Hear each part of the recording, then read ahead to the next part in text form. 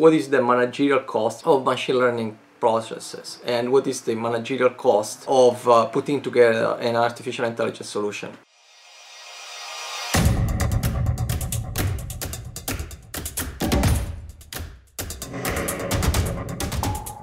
You know, I've done a lot of interviews on this very topic. We had CEOs of companies that really explained this concept that AI solutions are very different, intrinsically different from other solutions. And today what I want to do is I want to go into publications from Google that has addressed this very point, and they basically say that developing an AI system intrinsically increases what's called the technical debt.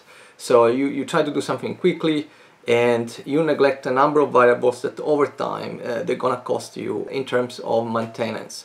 So why is this important? It's very important because I've seen it over and over and over and over. This is one of the key problems with AI systems in all kinds of companies, even for startups, medium companies and large companies. For startups, kind of the investors do not fully have visibility in this, and they underestimate how much money they have to put in the company.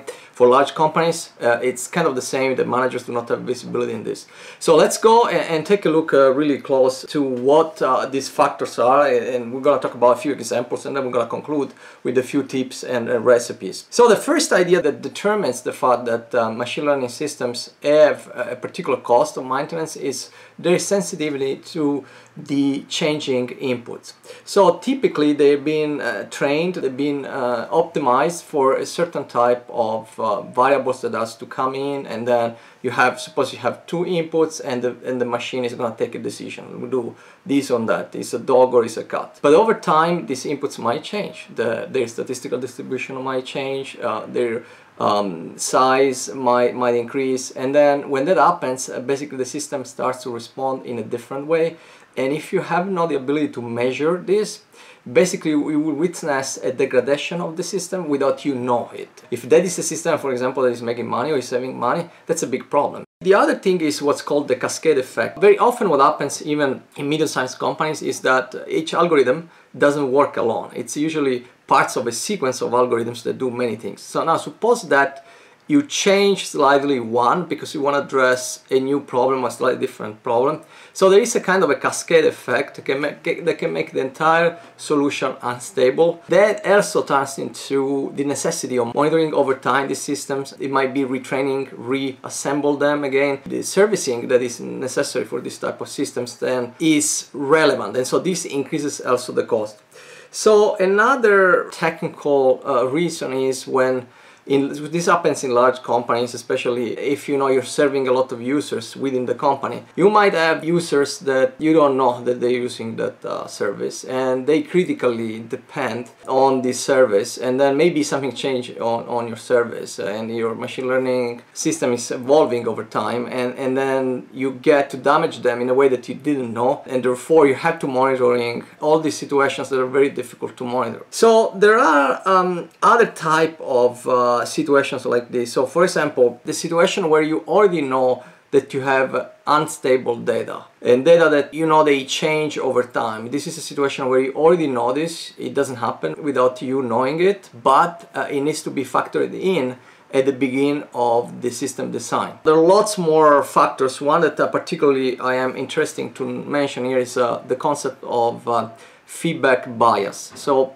for lots of machine learning systems, they learn over time, okay? But learning over time, it means that data that are produced over time gets retrofeedback, the algorithm gets retrained again. So it's this process of teaching a baby doing something, so gets retrained again, and then theoretically gets improved. But the problem is that because the algorithm is producing the data in a way, then it's also biasing the data. And so what you can end up doing is that over time you have a system that responds only to certain users or to certain use cases and start to neglect other ones. So this is typical. For example, problems like this can happen in search engines, can happen in recommendations and personalizations type of systems. Those systems are very sensitive to these situations. Another more complicated situation, this is really for the large companies, is when you have, for example, on the user interface, you have two different AI solutions that are controlling two different user experiences, and they might affect each other. So basically basically one can bias the other one and vice versa, and you don't know that this is happening, and over time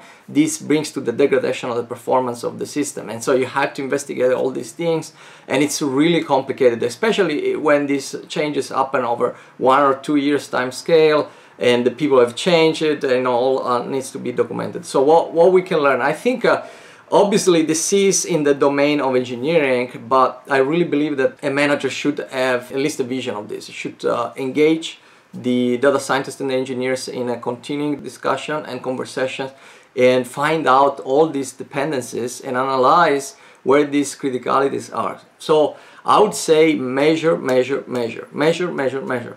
If you are an AI type of manager, probably the biggest thing that you're gonna do to be successful is measure, measure, measure. Now, it's all about the mindset. If you're gonna get the right mindset, click on the link and take my course. Thank you so much. I'll see you at the next episode.